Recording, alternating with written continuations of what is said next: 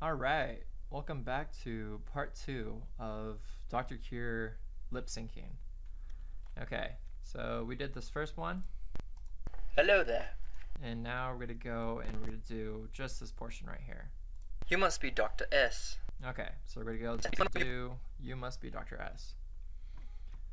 Alright, so first thing I'm going to do is I'm going to go ahead, I'm going to put a keyframe there for his mouth being closed. It's still closed and it's going to be held over to this keyframe right here. And I'll just move that over just a little bit more. So right here he's going to say U. So I'm going to give his mouth a U position.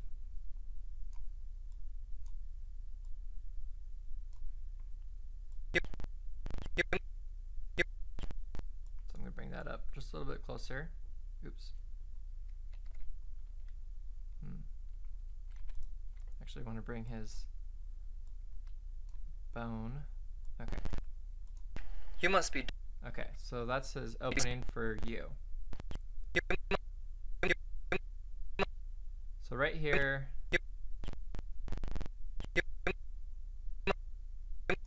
his mouth goes close. His mouth closes very quickly because it's you must. It's just straight into the next word, into the next letter or syllable or whatever. So you must. You must be. But it doesn't close that fast. It'll be somewhere right here. You must be. And it looks weird now, but it looks normal once you have everything going. So he's going to say must. So his mouth is going to open again to an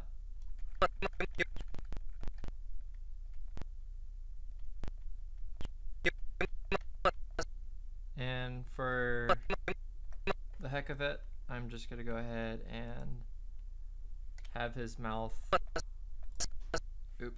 have the mouth width go open a little bit on must.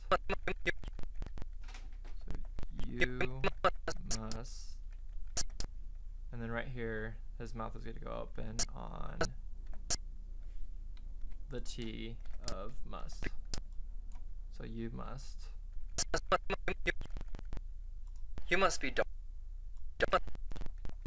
You must. So one of the things I talked about before, I'm gonna put teeth in this guy very soon. I know that for a fact because I even criticize myself too much of not having teeth in this stinking animation. But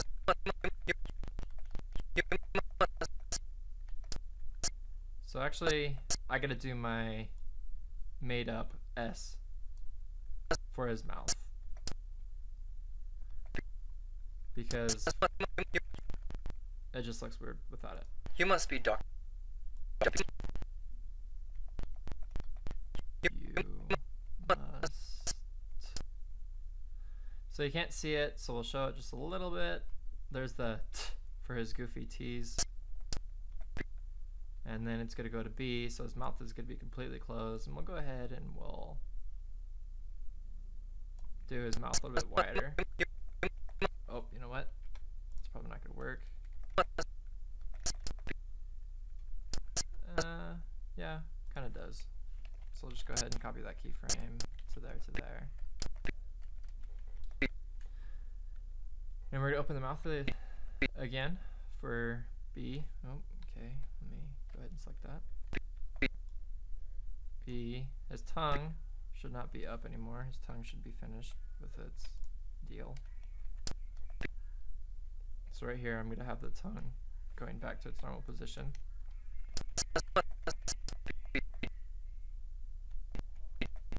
And then he's going to say doctor right here. So his mouth, or his tongue is going to go like that. You must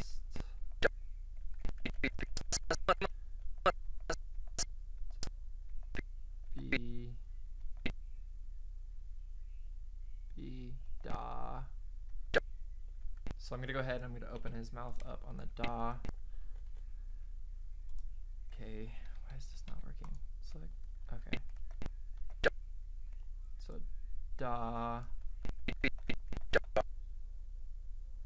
And then I'm just going to have his, oops, So select the bone, make sure you know where the last keyframe was at, just copy and paste that if you need to. And I'm just actually going to move that down just a little bit this way. And I'm going to put his mouth for the width into an ah shape.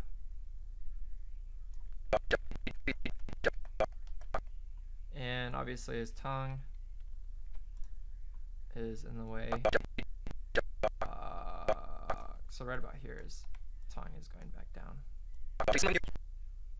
You must be Dr. S. Must be doc. Okay, so his mouth is going to be kind of closing on doctor. So if you fill in your mouth and you're saying doctor, it's going da, it's opening on the first syllable, and it's closing on the second part of ter. Doctor. Doctor. So right here. So right here is where the k should be for doctor, but because it's kind of silent when you're speaking fast, there isn't one. So I'll just go ahead and create a mouth movement right here. Control C, Control V.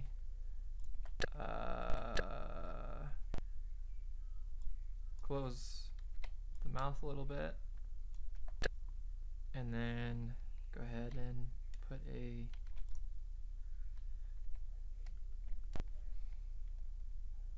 freeze the keyframe, go up with the T.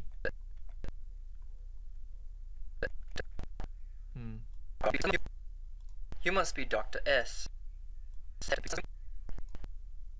You must be Dr. S. Okay.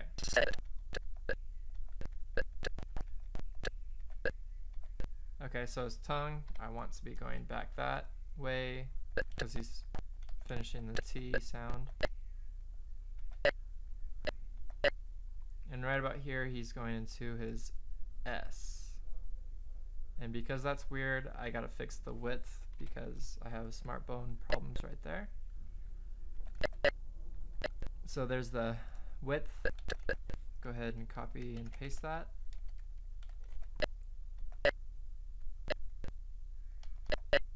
And I'm going ahead and fix the width, manipulate bones tool. Need to open his mouth a little bit wider. Oh my gosh, why is this doing this? Okay, so that's my goofy mouth movement. Go back to the beginning. You must be Dr. S. Okay, something looks really weird. You must be Dr. S. His mouth is moving too much.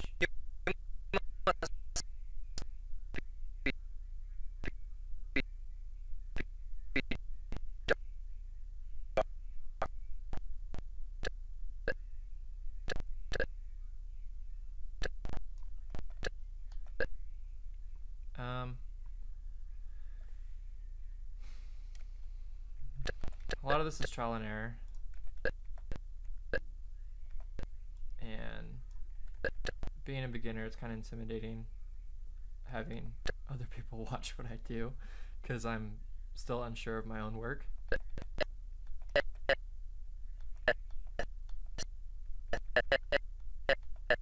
Okay, so I gotta hear what's going on right here because it's really hard to tell. You must be Dr. S. Be Dr. S.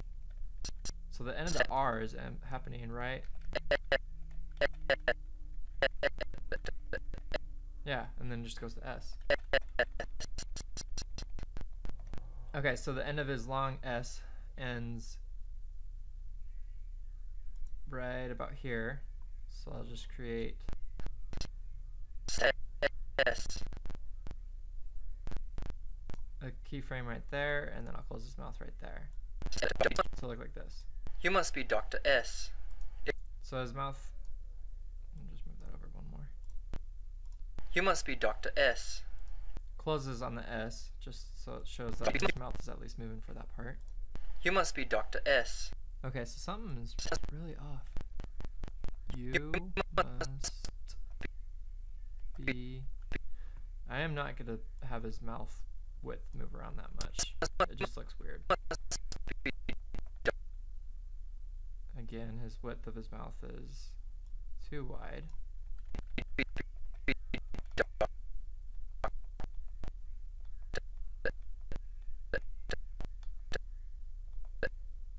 Maybe open his mouth a little bit wider on this.